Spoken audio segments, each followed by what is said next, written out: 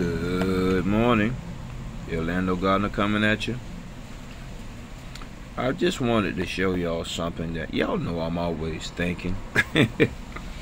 I'm always thinking, and I've been a long time ago doing this, but I've never talked about it.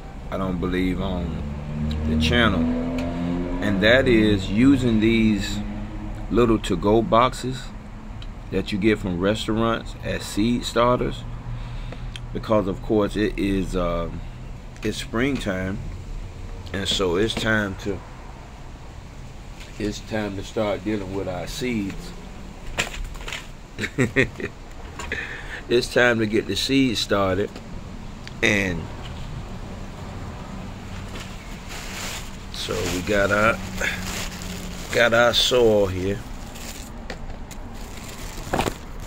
Got a little soil, but what this little short clip is about not throwing away your to-go boxes. They make great seed starters. They hold moisture, and then they got the little vents at the top so they won't start to mold and mildew and all that stuff like that. But these are, they're really good. So next time you go to a place and you eat your fish and you bring some home, as a matter of fact, even if you eat your meal, you know, and they ask, do you need a to-go box, go ahead and get it. Keep the scraps, bring it home, throw it away, just so you can have this little box for your seed starting, because it's that time of year, y'all.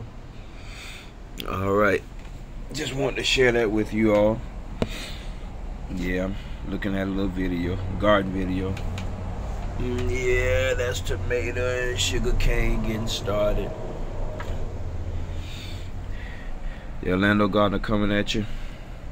Just thought I'd share. Y'all have a good one.